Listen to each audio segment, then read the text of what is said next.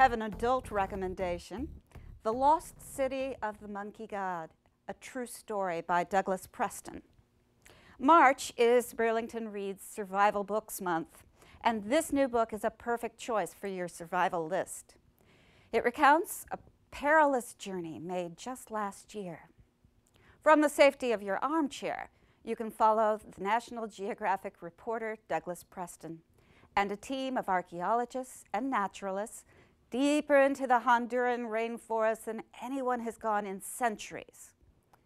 There they hope to find the fabled lost city of the monkey god, which LiDAR technology appears to have discovered from the air.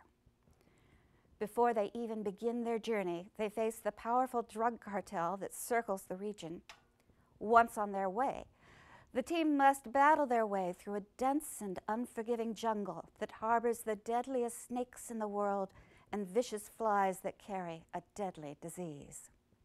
Will they find the lost city? And can such a find be worth the risk?